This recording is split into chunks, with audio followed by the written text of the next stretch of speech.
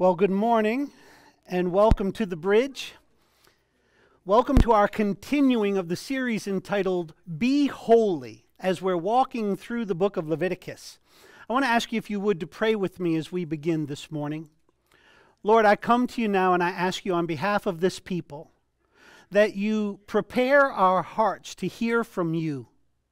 Lord, that every single person within the sound of my voice, those here in a movie theater in St. Johnsbury, Vermont, those sitting in a church building in an industrial park on Kent Island, those that are gathered around the family in Kampala, Uganda, those that may be now in their villages outside of Kerala, India, those in Stockholm, Sweden, brothers and sisters in 6 different locations across Kenya, and every other child of God or curious seeker hearing my voice either live or at another time through the recording of this message. I pray, Lord, that your Holy Spirit will come and change each and every one of us, starting with me, that we would be a more pure representation of your passion, your promises, and your purposes as your people. And it's in Jesus' name I pray. Amen and amen. Well, I want to ask you a question as we continue in the book of Leviticus, looking at chapters 11 through 15 today. Surveying this section of the scriptures, I want to ask you a question that will seem obvious before we're done. You ready? Here's my question. I actually have a handful. First question is this: what part of the Bible's teaching do you personally believe to be toughest to swallow? What would you say is the toughest part of the Bible's teaching if you look through the entire scriptures? Would you say perhaps it's right at the very beginning? I struggle with this whole idea that in the beginning, God created. Maybe you've got a mind that struggles with the reality of Creator God. Maybe you find the Proverbs to be difficult as they apply their principles to you. Things like, lean not on your own understanding, but follow the Lord and watch as He makes your path straight. Perhaps you struggle with the whole idea of God's position on sexuality. Where do you struggle? What do you find to be the toughest teaching in all the Bible? Maybe it's in the New Testament with some of the epistles, where you read God speaking through His followers, telling us that we are to literally lay down our lives, that we are to truly champion the declaring of sound teaching. That's Titus 2:1. That you and I are to declare these things which are in accord with sound teaching.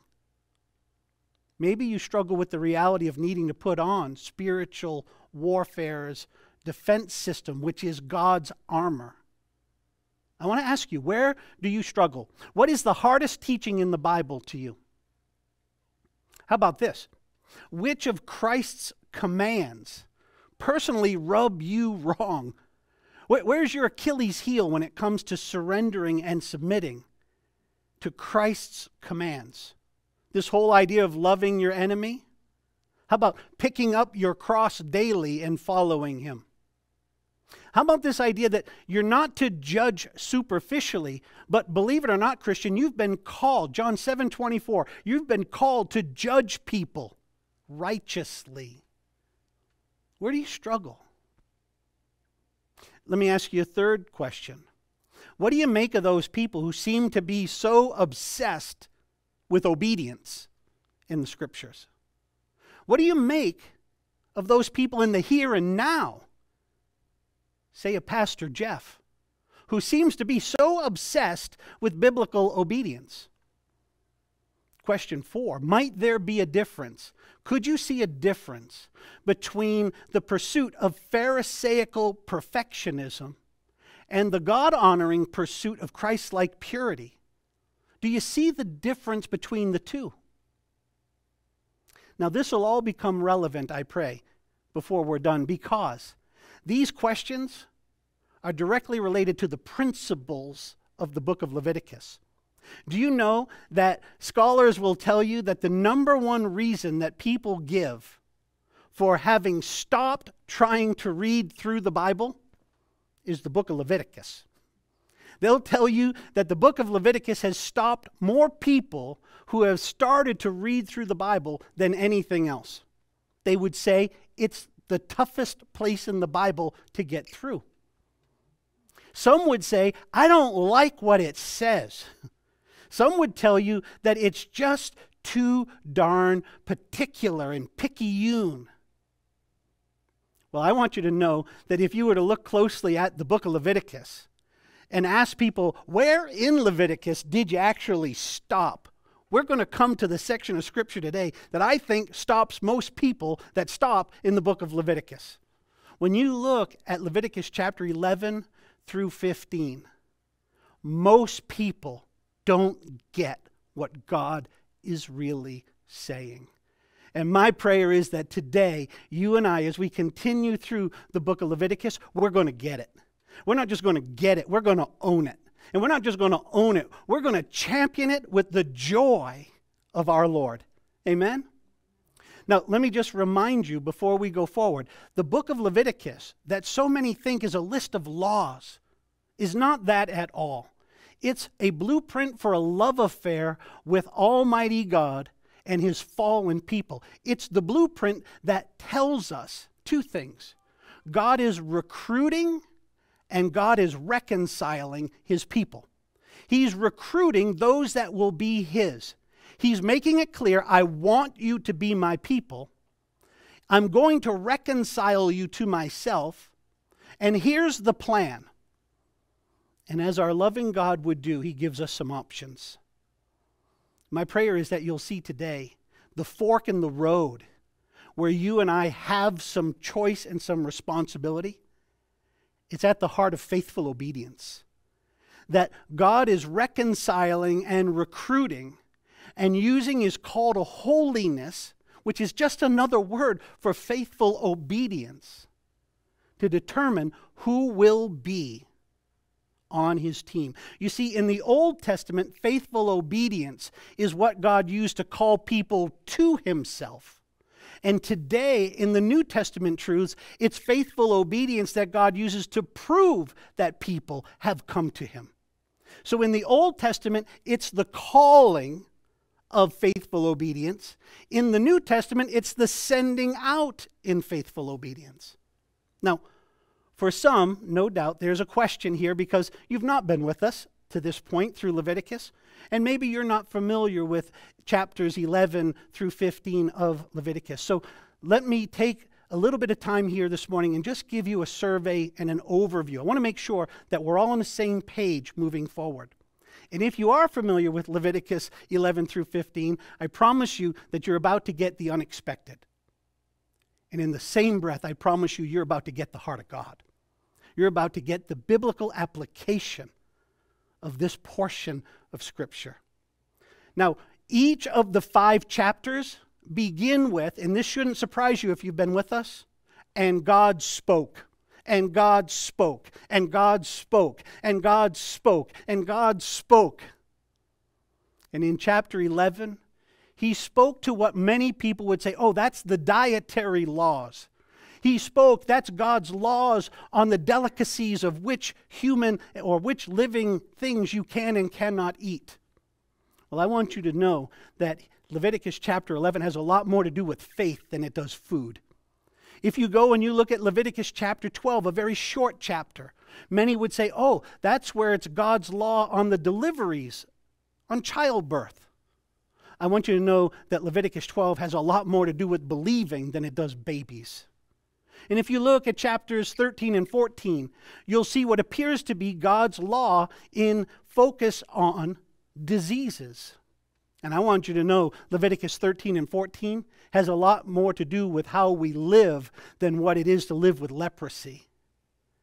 And when you go to chapter 15 of Leviticus, where it appears that the focus is on God's law and bodily discharges, intimate human sexual fluids, I want you to know that Leviticus 15 has a lot more to do with discipleship than discharges. This is the point. We've got to grab the principles that are here. And so I want to give you the big idea. When you look at Leviticus 11 through 15, here's the big idea. God is recruiting and reconciling, and in so doing, He's making sure that we understand that how people come to the Lord and how people go for the Lord matters. How people come to Him for salvation and purification. But even today, even in this context, and I say to you, as Pastor Charlie did this morning in the worship set, don't come to church to be in a social gathering. Come to worship our King. That how we come to the Lord matters. Our focus, our faith, our core desire should be to worship Him. How we come to the Lord and how we go for the Lord matters. So much so that God is laying down a pattern. And there are 5 things that I pray that you will see at the principle level that undergird these particulars. That faithful obedience, our call to be holy. And again, to be holy is to be faithfully obedient. I pray that you'll understand why people like me do obsess over faithful obedience biblically. Because this is the call to be holy. This is what our Lord has called us to be. I, the Lord your God, am holy. Therefore, be holy. It's repeated again and again and again, Old Testament and New Testament. But see this, that the call to faithful obedience, it serves as the standard, the invitation, the test, the witness, and the greatest blessing that we have to represent God's grace and God's holiness. Not only that, but when you look at faithful obedience, it serves as our standard, our invitation, our test, our witness, and our blessing when it reflects our genuine love for the Lord. So it's faithful obedience that creates the intersection where the rubber hits the road, where the true believer demonstrates a belief that brings glory to God. Remember, it was last week that I said to you that it's God's holiness, as we see here in Leviticus and also throughout the Scriptures, that is describing God's way and declaring God's warning. It's the both and. I want you to hear one verse to begin that encapsulates this entire portion of Scripture. It's Hebrews chapter 11, verse 44. And I say to you, while there are 5 chapters here of God's Word, here's one verse that gives you the principled understanding and application of the whole thing. Leviticus chapter 11, verse 44. For I am the Lord your God. Consecrate or set apart yourselves. You are to set yourself apart. How? By being holy. What does that mean? Faithful obedience to the standards of God as laid out in His Word. God's Word, God's will, God's way. This is the call. For I am the Lord your God. Consecrate or set apart yourselves, therefore, and be holy. For I am holy. Do not defile yourselves. Remember last week? Do not profane. 13 times in chapters 21 and 22. Don't you profane my name. Don't you profane. Here he says, do not defile. Be holy, for I am holy. Do not defile. Well, let me tell you, nothing defiles like disobedience. Nothing defiles like disobedience. In fact, I would say to you that disobedience embodies defilement. It's where disobedience and defilement live together. And it comes as a profaning, as a disrespecting, as a disobedient expression of the heart. And our Lord has said, I am worth all of your worship.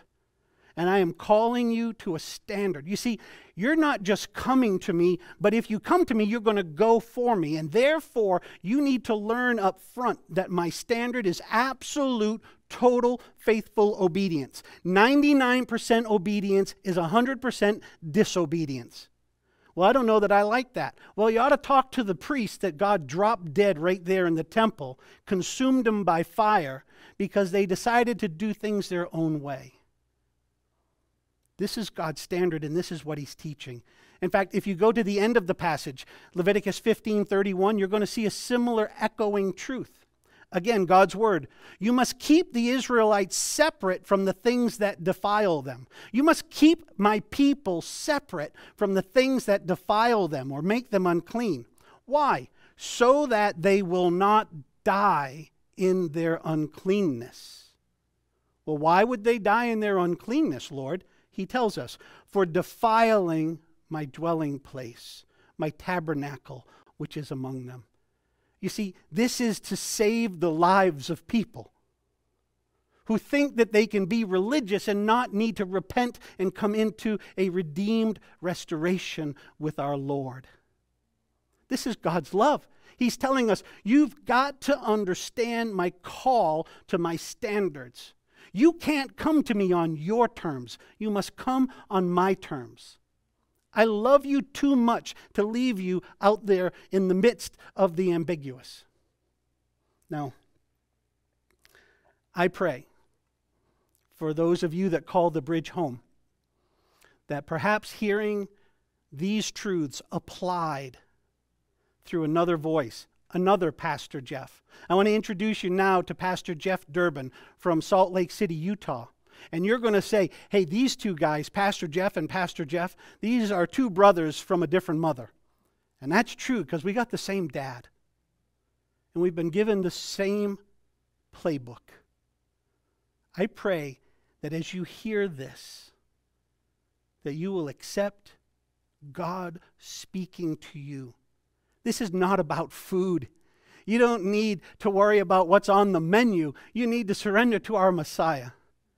This whole portion of Scripture is to calibrate our hearts to understand and accept that our Lord is Lord. He's not to be negotiated with, and His Word is rock solid. Watch this, and I pray, be blessed as you understand the call to accept God's standards and put them into application today. Let's start with the prayer, and then we get right into today, guys. Let's pray. Father, I want to pray, Lord, that you would get me out of the way right now. God, I pray that you would have your hand heavy on us right now, Lord. I pray that you would convict us, challenge us, God, overwhelm us with a sense, God, of your glory, of your majesty, of your power, Lord, and above all, Lord, let us sense, Lord, the real beauty of the good news, God, your gospel. And I pray, Lord, that you would cause us, Lord, to repent of our indifference to the world.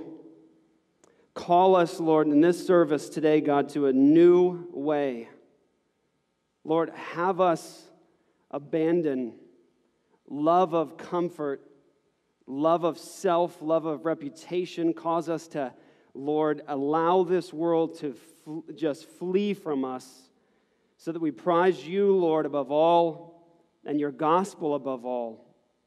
I pray, Lord, that you would smash, Lord, our attachment to the things of this world. Lord, have us set our eyes on the things that are above, Lord, not on the things that are below. Let us, Lord, live lives of missionary sacrifice, God. I pray that you would allow the world to see in us, God, that you are our treasure, that you are to be pursued, that you are the one that we seek and the world should seek.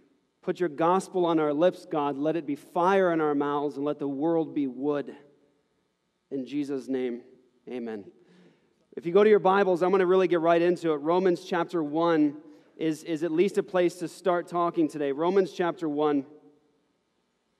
The Apostle Paul to the church in Rome, just a little background. He doesn't know this church. He has really, ultimately, we don't know, he didn't have anything necessarily to do with the church in Rome, starting, planning, and growing it, pastoring it. He says in the text, he says that your faith is being proclaimed throughout the whole world.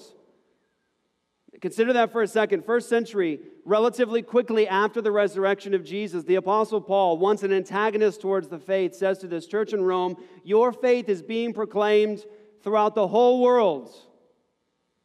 That's first century. That's not long after the resurrection of the Messiah, the promised Messiah, raised from the dead and ascended, seated at the right hand of the Father, King of kings, Lord of lords. The most popular verse quoted from the Old Testament in the New Testament was from the Psalm 110:1. Paul makes reference to it about Jesus. He must reign until all his enemies are a footstool for his feet. And the Apostle Paul sees that that's where we're going in history. And so he says to the church in Rome, first century, he says, your faith is being proclaimed throughout the whole world. And I have to ask us a question. In the 21st century, as pastors, up-and-coming pastors and leaders, I got to ask us a question. What has happened to us? What's going on with the church today in the West? We have fallen. We are all but irrelevant to the culture. And I have to ask the question as a pastor, I have to ask the question, is the Holy Spirit not powerful? Is God not able to open the eyes of blind people and raise the dead any longer? Is that a first century thing? That God was able to smash pagan cultures and literally turn the world upside down in the first century after the resurrection, but he can't do it now? Is the gospel no longer relevant? Was it relevant for people then but not now? What's happened to us as a church? That we could say in the first century the gospel is being proclaimed throughout the whole world. Everybody's talking about you and your faith. Same gospel, same God, same power, same Savior who raises the dead. Amen? And what's happened to us as a church today in our culture? The church grows today in the most persecuted parts of the world. And America is almost not even on the map of church growth. What's happened to us? Is it the gospel itself? It's lost its power, it's lost its relevance. Is God no longer able to save and raise the dead? So Paul says in Romans, your faith is being proclaimed throughout the whole world. That's verse 8. But he opens up, and this is the message I want to talk about today. He says, Paul, a servant of Christ Jesus, called to be an apostle, set apart for the good news of God. Hold on to that. The Bible calls it the gospel. The Bible calls it the gospel of the kingdom. But in this text, Paul says that it's God's good news. It's good news from the Creator, God, the one and only, the first, the last, the transcendent one, the one who is not dependent, the infinite one, the Holy One, condescended, and He has good news for the world. This is not a suggestion. It's God, the Creator of all things, the one who sustains you right now as you sit, the one who actually holds your breath in His hands. That last breath that you took and I took was borrowed from Him. He sustains us at this very moment. This is His good news. Paul says, called as an apostle, set apart for the good news of God. It's God's good news. Now this is what you want to get. He says, which He promised beforehand through His prophets in the Holy Scriptures concerning His Son, who was descended from David according to the flesh and was declared to be the Son of God in power, according to the Spirit of holiness by His resurrection from the dead, Jesus Christ our Lord. And notice what he says here. I want you to follow the text here. You have to see how Paul's vision is and how our vision has not been. He says, Jesus Christ our Lord, through whom we have received grace and apostleship to bring about the obedience of faith for the sake of His name among all the nations, including you who are called to belong to Jesus Christ. You see, here's the story. You need to get this. When we talk about the good news is absolutely not a suggestion to the world. It's not. The good news is not good advice. The good news is not Jesus asking you to give Him a chance or a try. Paul says that he's called with this gospel for God to bring about the obedience of faith among all the nations. And then he says to Rome, he says to you, he says, your faith is being proclaimed throughout the whole world. And this gospel is not something dropped into history as a novelty. You need to know that you and I, sitting in this room today, are in fact testimonies of God's covenant faithfulness. You're sitting in this room right now, many of us, the descendants of pagan parents, not Jewish by descent. And we sit in a long line of prophetic fulfillment. You are a testimony of God's covenant faithfulness. God promised in the scriptures beforehand that God was going to send a Messiah. Genesis 49:10, Moses says that Shiloh is going to come, and to him is going to be the obedience of the nations. God promised Messiah was going to come, a king was coming, and he was bringing a kingdom. The Psalms give you all this testimony of this Messiah who's coming. Psalm 2, God says to the Son, the Father says to the Son, he says, ask of me and I'll give you the nations. When Jesus ascended, what did he say? He says, all authority in heaven and on earth has been given to me. Therefore, go, make disciples of all nations, baptizing them in the name of the Father and the Son and the Holy Spirit, teaching them to obey. There's even a warning in Psalm 2 to the kings. It says to the kings, O kings, be wise. Obey the Son, or you'll perish when his wrath is kindled. The promise of the Messiah is not a novelty in history. Jesus didn't come and everyone said, oh, this is an amazing thing, plan B. Now, things didn't go so well for the Father in the Old Testament, so now we have plan B. That's not Paul's gospel. This is what's so compelling to me about Jesus. I wasn't raised in a Christian home. I heard the gospel later on in life. Wasn't raised by Christians, didn't know the story. And one of the most compelling things to me about Christ and the gospel is that this is not a novelty. Every detail necessary to know Jesus, every detail, as Savior and as Lord, is written for us in the Old Testament long before Jesus comes. The who, the what, the where, the why, the when, the how, everything is in the Old Testament. I was sitting down with a Jewish girl while I worked as a chaplain, a pastor at a hospital, 4 years, full-time, saw the greatest messes I could ever imagine, the most horrific stories all the time, every day in front of me, the most broken of all of life, the greatest display of depravity and sin in front of me every single day, back to back, stacked on top of each other. There's a Jewish girl that came in. She's the daughter of parents who were immigrants. They were in the Israeli army, Jews, devout Jews. She comes into me and she says, Pastor Jeff, I'm not a Christian and I don't want to hear really about Jesus. I'm Jewish. And I just want to ask you some questions. And so I started to talk to her, and then she finally says, okay, tell me about Jesus. Okay, all right. And so I said, okay, here's what I'll do. I'll make a deal with you. I will tell you about Jesus, and I will do something. I will only use the text of Scripture that you and I agree with. I won't even touch the New Testament. We will just stay in the Torah and the Tanakh, and we would just stay there. We won't even touch the New Testament. Deal? She says, I doubt that's possible, but okay, fair. So we spent about 2 weeks together in the Scriptures of the Old Testament while she's in this hospital getting better. And after 2 weeks of going into texts like Isaiah 9:6, that God is coming as a son and as a child. El Gibor is coming, the Father of eternity. Who's the only eternal one? Well, God is the only eternal one. That eternal one is coming as a son and as a child, according to Isaiah chapter 9. Isaiah 53, he'd be pierced through for our transgressions, crushed for our iniquities. The chastening for our well-being was upon him, and by his wounds we are healed. The Lord was pleased to crush him, putting him to grief, that he was going to be counted among the rebels, that he would justify the many because he would bear their iniquities. Psalm chapter 2, the entire passion of the Messiah, his hands and feet pierced in the text, his heart like wax melted within him, that they would wag their heads at him. And that's all what happened in the text, Micah 5:2, that God was coming to Bethlehem. The actual timing in Daniel chapter 9 says the Messiah is going to come and be cut off. That's to die a violent death, and then the second temple is going to be destroyed. You got bookends. Brothers and sisters, you got a bookend in prophecy. The when of the Messiah, he's coming to be cut off, and then the second temple is going to be destroyed. And I would ask her, when was the temple destroyed? Well, it was destroyed first century, right, 70 AD. So if Jesus isn't the Messiah, who is? So she calls her mom up. And she says, Mom, I think I'm starting to believe in Jesus.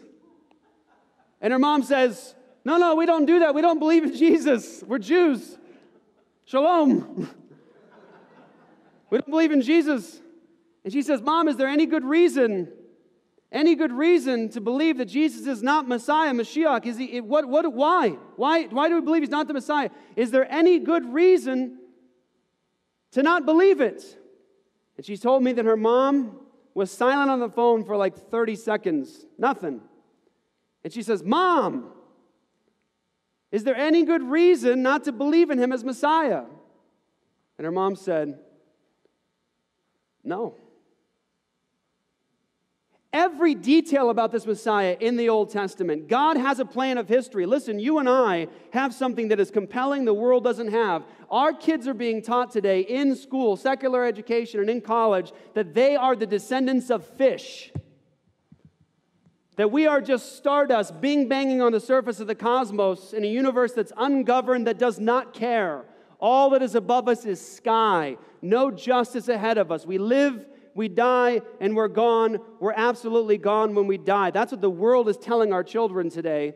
That the universe is just time and chance acting on matter. No governing anything. No personal order. And you and I have a story, the true story of the true and living God who sustains everything. Jesus, who carries the universe along to its intended destination. God has a plan of history, and it is, brothers and sisters, a symphony.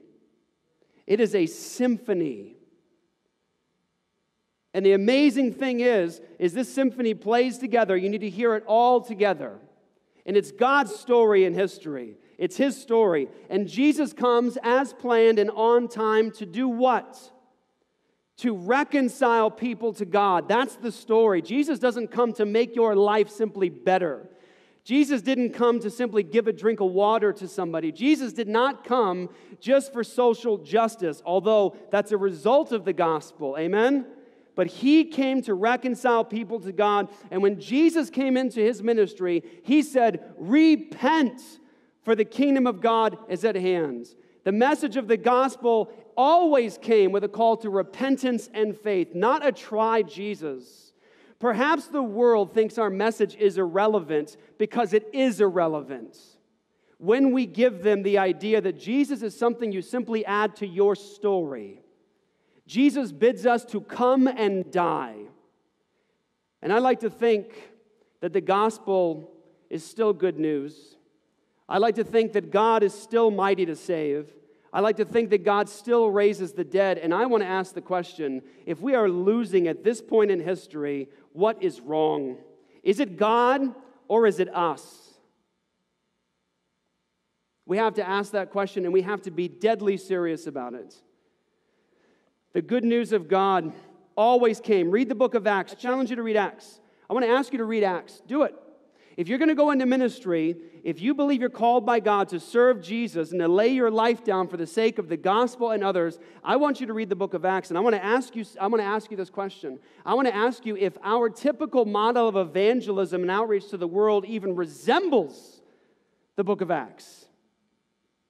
The book of Acts, you have the confident, bold gospel being proclaimed in every place possible. And it's always with a call to repentance and faith. Repentance and faith. And it was such a clear message that there's accusations being made to the Christians. And what is it in Acts when Peter's preaching? What is the charge against the early Christians? What is it? They're saying, you're filling Jerusalem up with this teaching. And I have to ask the question, is that happening in Phoenix? Do people surrounding our churches challenge us as Christians and say to us, you're filling this city up with this teaching? The Apostle Paul in Acts chapter 9, in Acts 9, as soon as he comes to Christ, he says in Galatians that he persecuted the church, he tried to destroy it. We know that he's guilty of killing at least one Christian, throwing others in jail, and as soon as Jesus knocks him off his high horse, as soon as he turns to Christ, it says, read the text, Acts chapter 9, immediately he goes to Damascus and he goes to the synagogues, and it says that he argued with the Jews, proving that Jesus was the Messiah. And here's the deal. He goes into a religious context. How offensive. Paul, you shouldn't be so controversial. You shouldn't just try to be antagonistic. But Paul goes into Damascus, and he goes into the synagogues, and he proclaims Christ, and he starts being the kind of Christian that actually argues with others for the faith. Tells the truth in a sense that he's bold and confident, and he's willing to take the hits. And you got to look at Acts 9. What's the result? What's the result of bold proclamation of the gospel that comes into the culture and sacrifices everything for the sake of love for the other person? What's the result? It says, ready? Some people wanted to kill him. The church had peace, it was built up, and it says it was being multiplied. People have said to me, Jeff, I don't know if over the years, you shouldn't go to those hard places. You shouldn't go to the Mormon temple where there's 100,000 people present. You shouldn't go to the Jehovah's Witnesses where they're at. You shouldn't hold public debates with atheists. You shouldn't go downtown and try to create relationships. That's not the way to do it. You hold barbecues. You have UFC fight nights. That's how you preach the gospel. And I want to say, show me that in the New Testament. I say a bold proclamation of the faith that gets in the face of the culture and sacrifices everything. Of course there's friendships. Of course there's barbecues. Of course. But that should be like breathing. That's like asking me, did you breathe today? Well, of course. But what about the other parts? What about the part of the gospel proclamation that goes into the face of the culture, proclaims the gospel, and risks everything? I always say when people say to me, that's antagonistic. That's kind of, it's kind of getting in the face. It's a little rough-edged. I don't know if you should do that. You should sort of make friends for 10 years, then maybe if you get a chance, tell them about Jesus. I say, well, Paul, people tried to kill him when he preached the gospel. Nobody's tried to kill me yet, so maybe I'm doing something wrong.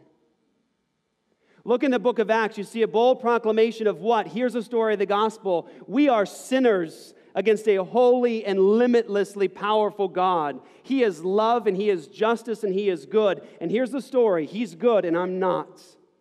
He is righteous, and I am not. And the story of the gospel always came with a reminder of sin. Read Romans. There is none righteous, none who seeks for God. Their feet are swift to shed blood. The law is given, Paul says, to shut you up, that your mouth may be closed. And he says in Romans chapter 3, read the text, he says, by the deeds of the law there shall no flesh be justified in His sight.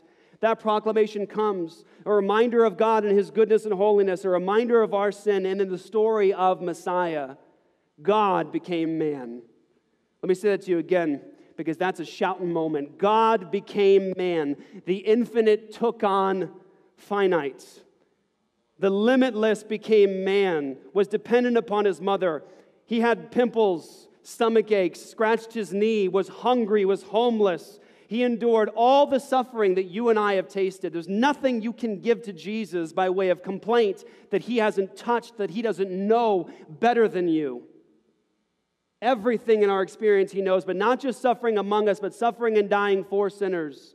The Messiah was to come to redeem sinners. It is about our sin against a holy God. That's the story. We're not sick. And as soon as we start telling the world that story, that we're not just sick, the Bible says we are dead in our sins and trespasses. Paul does not pull punches in Romans. Read the first 3 chapters. The message comes with our sin and the holiness of God and the story of Messiah who took on flesh, perfectly obeyed the law of God in the place of sinners, died for sinners, was crucified, was buried and rose again, and is ascended. And here's the message. The call, repent and believe the gospel. Turn from sin to trust in this Messiah. The call to turn from sin, to come and fall on Him, to abandon self-righteousness, to abandon all my sin, and to come and to embrace Jesus and hide in Him. The message of the gospel did not come in a way that could actually express to somebody that this is something you try out, and maybe that is where we fail. I want you to consider for a second in the proclamation of the gospel to turn it from your sin, to trust in Christ, to flee sin and self-righteousness, to fall on Him and put your faith in Him for forgiveness and salvation, to be credited with His righteousness, to be declared righteous by faith apart from works of law in this Messiah who died, was buried, and rose again. That message came out, always consistent, repent and believe, repent and believe. And listen closely. In Romans chapter 1, I want you to catch this next test. Romans 1:16, it says this: the gospel is the power of God for salvation. Let me say it to you again. The gospel is the power of God for salvation. You need to hear it again. The gospel is the power of God for salvation. It's not your personality, Christian. It's not your barbecue. It's not your UFC fight night. It's not the friendship you develop over 5 years with a person. It is the gospel that is the power of God for salvation. It's not my unique flavor and my taste in music. It's not creating a clique that looks fun for others to join. This is the message of the gospel: repentance and faith, be reconciled to God through this Messiah. And that is what we're missing. A call, of course, to be loving and kind and friendship and do everything we can to display the love of God in the world. But we tell the world the message: He died for sinners, was buried, and rose again. And He bids you to come and turn and trust in Him. Listen to how Jesus preached the gospel when He would call people to come to Him. Imagine it for a second in our context. And I want to just be transparent with you guys. Think about it for a second. Think about it. Thousands of people show up to church one day, right? Mega church situation, right? Thousands of people could show up one day. What do we do as Christians in our culture? What do we do? Everything we can to keep them. Everything we can to keep them. I'm not indicting any one church. I'm saying we soften our message, we soften the blow for the sake of numbers. Luke 14, Jesus has thousands of people in front of Him. Think about it for a second. He has massive crowds. The movement looks like, hey, it's finally gaining some headway. This is finally a comforting moment for us. We actually have some followers now. Lots of people hanging out with Jesus. And Jesus in Luke chapter 14 does something astonishing. Read it in your text, Luke 14:25. He says, now great crowds accompanied Him, and He turned and said to them, if anyone comes to me, it does not hate his father, his own father and mother and wife and children and brothers and sisters, yes, and even his own life, he cannot be my disciple. Whoever does not bear his own cross and come after me cannot be my disciple. For which of you desiring to build a tower does not first sit down and count the cost, whether he has enough to complete it? Otherwise, when he has laid a foundation and is not able to finish, all who see it begin to mock him, saying, this man began to build and was not able to finish. Or what king going out to encounter another king in war will not sit down first and deliberate whether he is able with 10,000 to meet him who comes against him with 20,000? And if not, while the other is yet great way off, he sends a delegation and asks for terms of peace. So therefore, any of you who does not renounce all that he has cannot be my disciple. Where is that message today? Brothers and sisters, we ask ourselves the questions, why are we seen as irrelevant today in our culture? Why does the world see us as just an oddity of the past? Where's our message? Do I even sound like Jesus? Saw a guy at Starbucks once. I'm sitting down, dude comes in, hippie dude. That's why I like him. I'd probably hang out with him. He's like, I don't know if he was like high on Jesus or something else, but he was definitely high. He was floating. Walks by a guy at a table, and I just see this whole thing go down. He's like, dude, man, Jesus loves you, man.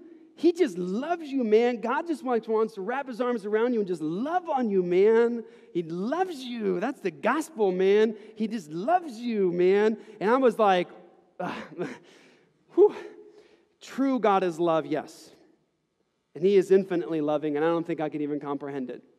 But I have to ask the question, if God loves the person just as he is, what's the need for Jesus? And I want to ask the question, when Jesus proclaimed the gospel, who was love incarnate, did he proclaim the gospel in a way where he did not confront somebody where they were at and tell them that you're over here and you need to come over here? And Jesus in Luke 14 actually does some damage. Think about it. Jesus would fail every single seminary course on evangelism that's out there. Every single one. Thousands of followers. We'd be like, collect them. Let's go. Let's give them some chocolate milk and some cotton candy. What do we got to do to keep them in here, right? And Jesus turns around and says to them, all right, thousands of followers. They're like, yes, finally, we're growing. And Jesus says, if you don't hate father, mother, sister, brother, wife, even your own life, if you don't come to die, don't come.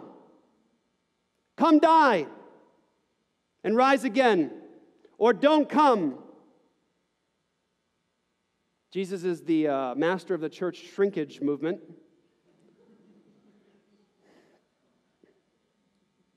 And they leave. Jesus is left with 12 disciples. He turned every single one away. And he turns to those that are left and he says to them, do you also want to leave?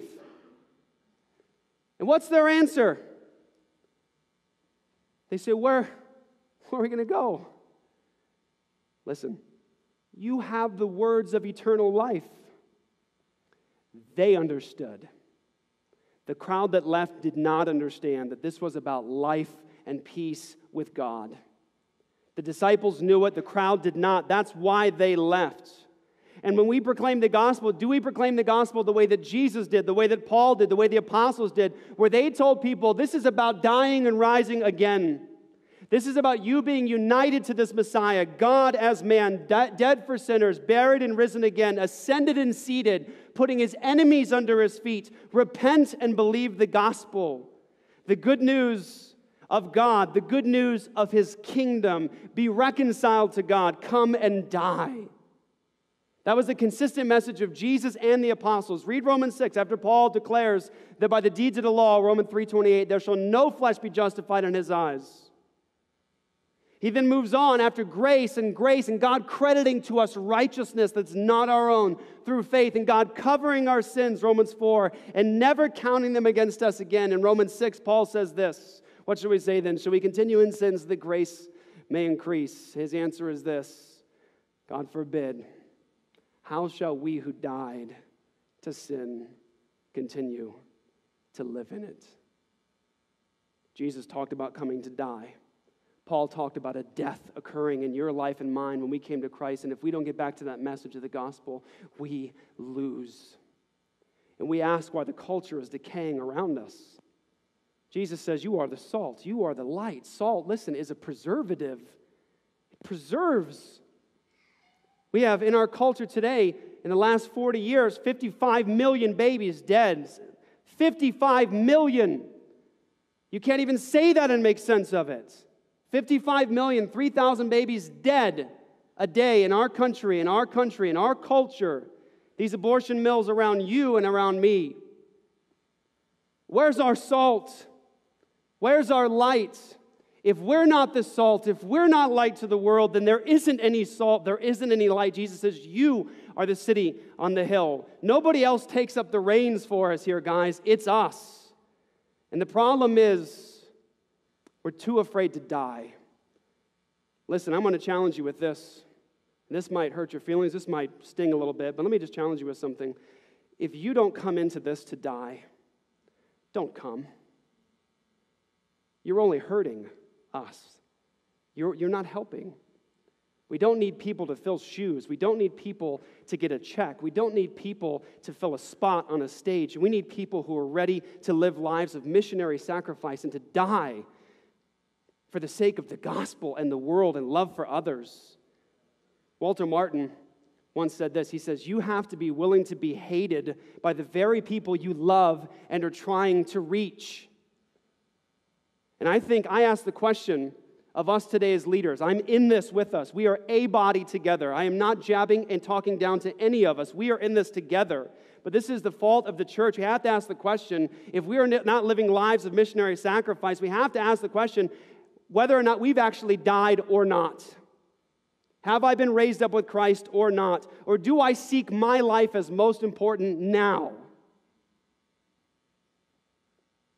Is my treasure truly in heaven, or is it here in the coolest stuff, in the coolest edgy programs? Is it in the house, in the car, in a pretty smooth and easy life? Am I in love with comfort and being well received? Where's your idol? Where's your idol? Paul said, Christ and Him crucified. That's it. That's the essence of our message. We proclaim the truth of the gospel. It's not just about serving others. It's not just about the drink of water. It's not just about that. It's about repentance and faith. It's about reconciliation with God. And if we don't get back to that message, then we have lost our culture. I pray that Pastor Jeff has blessed you in the same way that he's blessed me. I'll tell you, what you see when you listen to his passion and you understand that his purposes are coming out of a pursuit for the purity of God lived out. I pray that you'll see, here again, Leviticus 11 through 15. Oh, if you want to focus in on the particulars and the details and ask questions about food and menstrual cycles and leprosy and skin ointments and all that, you can do it, but that's not the point. The point is to prepare you and me to live under the standards of God, to recognize that faithful obedience is our blessing, it's our witness, it's the test of who we really are. It's God's standards. It's that which our Savior has set forth and told us to carry forward. Amen. You see, it's our faithful obedience to God's word, God's will, and God's way that will serve as our greatest work, as our greatest witness.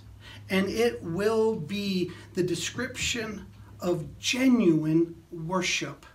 That's what we have to offer. Any honest pursuit of God's holiness will be met with a passionate pursuit of living out the holiness that is described fundamentally by living under the authority of God's word, in the pursuit of God's will, under the restraints and guidelines of God's way. We allow the word of God to serve as our guardrails, and we beg the Spirit of God to lead us and guide us. That's the truth. That's what we see being established here in Leviticus 11 through 15.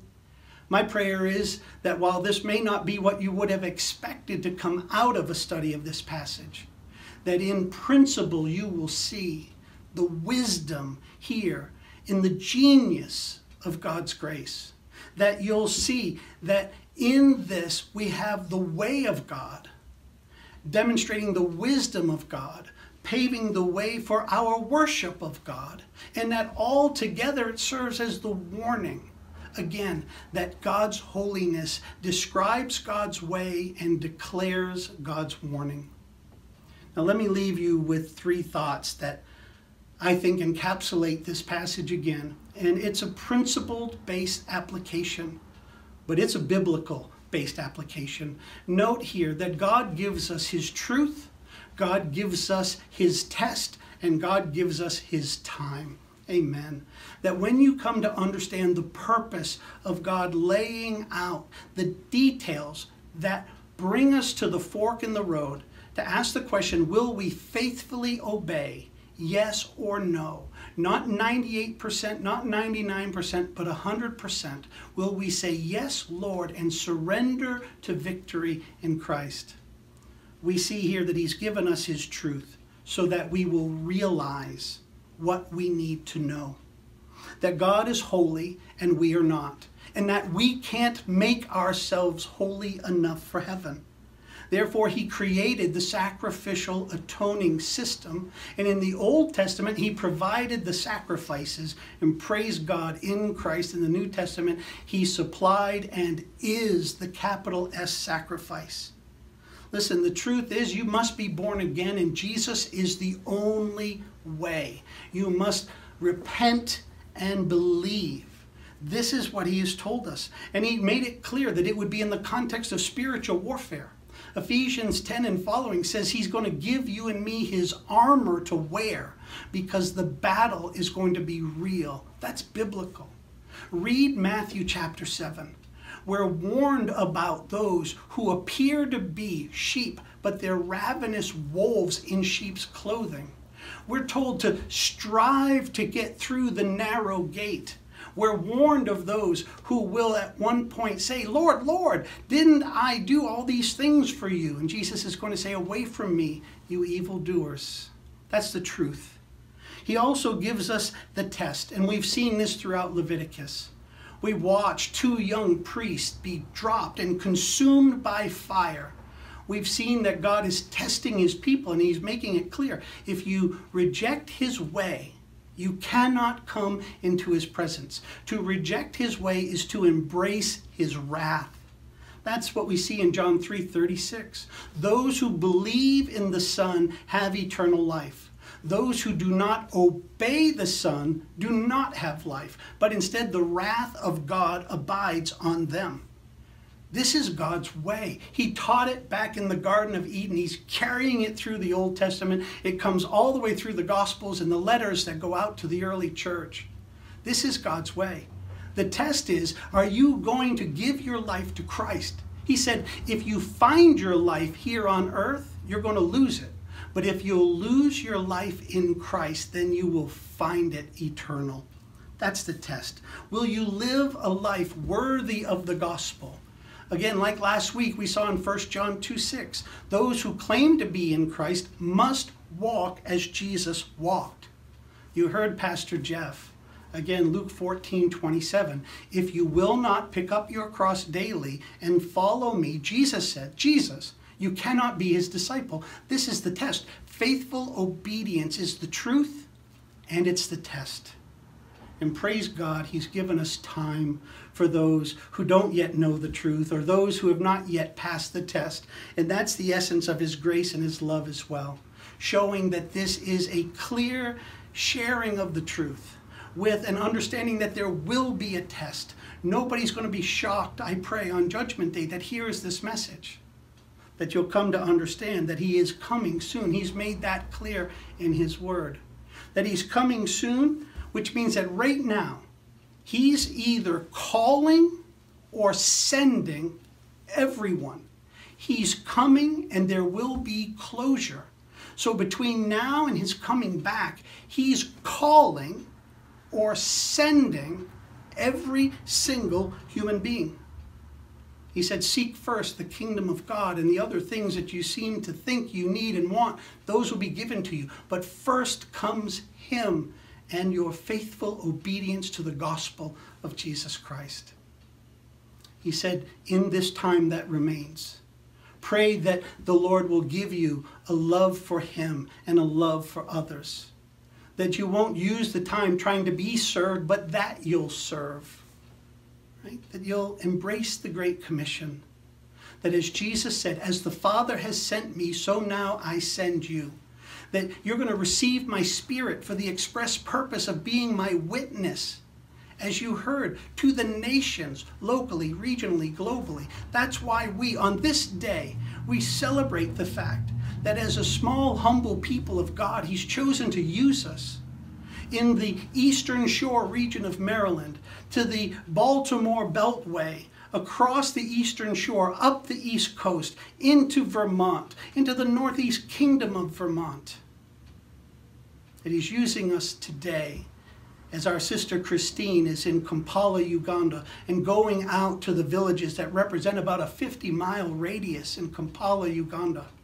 Yesterday, the students in the Indian seminary in Kerala graduated and have gone out to their villages. We've been blessed to be able to pour in to them. We have people most of you don't even know about across China that have been touched by our commitment to faithful obedience. Now again, this is all of the Lord's grace, and it's all for his glory.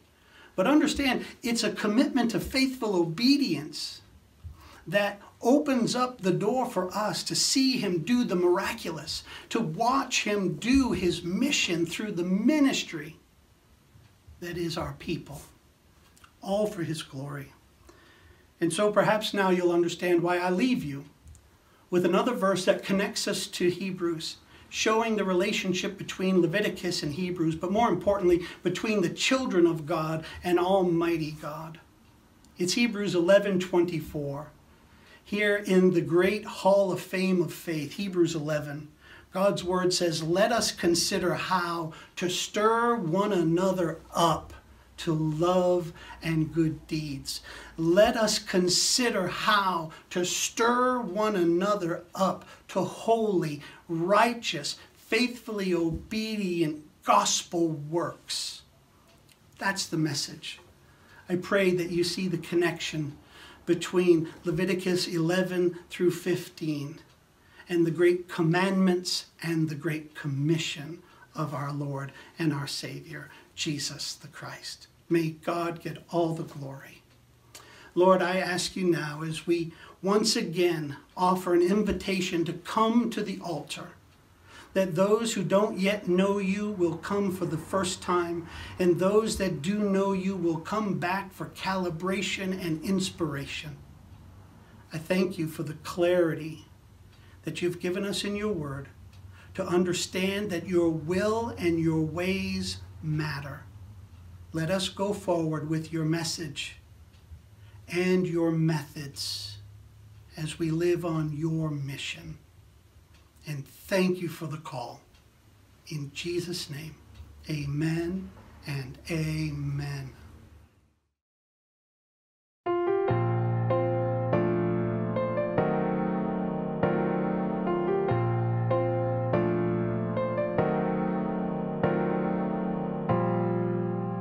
Are you hurting and broken within, overwhelmed by the weight of your sin? Jesus is calling. Have you come to the end of yourself? Do you thirst for a drink from the well? Jesus is calling. Oh, come to the altar. The Father's arms are open wide. Forgiveness was bought with the precious blood of Jesus Christ.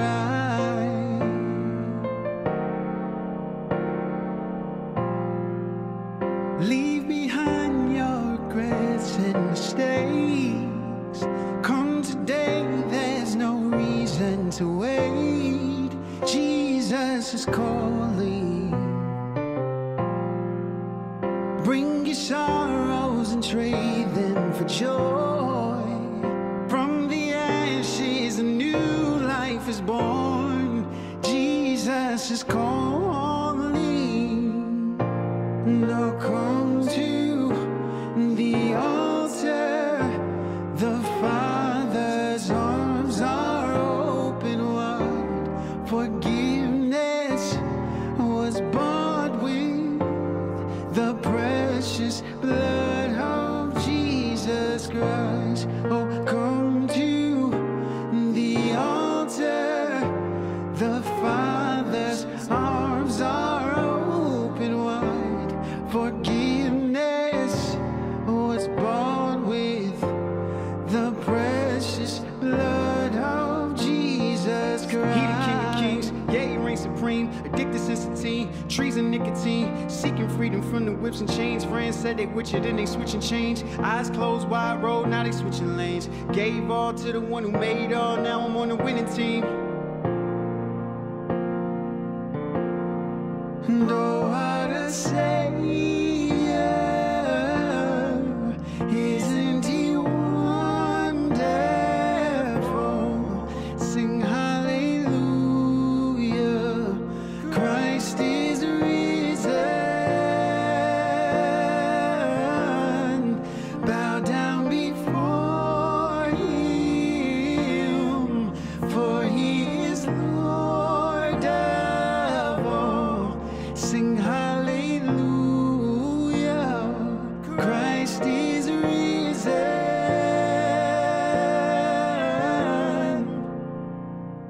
Come down to the altar where you can be made whole. His crimson blood shed washed us white as snow.